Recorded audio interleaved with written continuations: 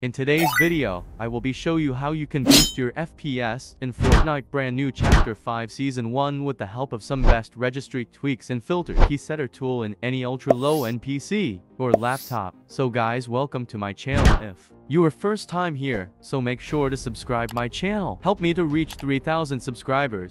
So without any further delay, let's dive into the video. First of all, you need to simply download this pack link available in description box. Whenever you click on this link, you will automatically reach on this my official website here. Simply click on this article and scroll down and click on this download button. Whenever you click on this download button, you will reach on this page here. You need to subscribe my YouTube channel to get unlocked pack link. After subbing my YouTube channel here, you can see that the link is automatically unlocked. Simply click on it and click on this download button. After downloading this pack, first of all open up this FPS boost batch tweak folder and run all these batch files as administrator. It helps you to enhance your gaming experience.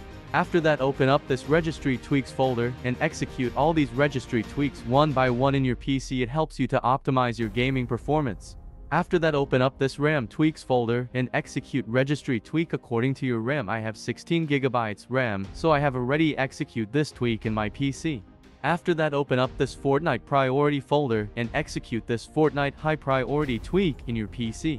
After that, open up this input latency tweaks folder and run this filter key setter tool, and first of all set 0 ms on ignore under. After that, set 250 ms on repeat delay and set 25 ms on repeat rate, and check mark all these following flags as I show here.